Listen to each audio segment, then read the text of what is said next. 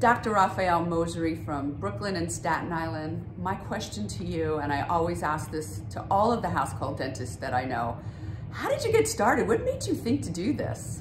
Well, originally, I worked with another dentist that was doing this for a while.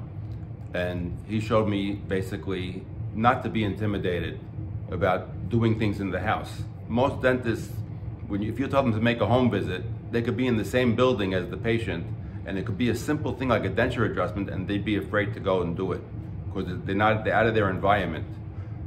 I felt very comfortable going into the homes. You meet new people, you meet the golden generation most of the time, which is pretty awesome for me, and it's an honor as well.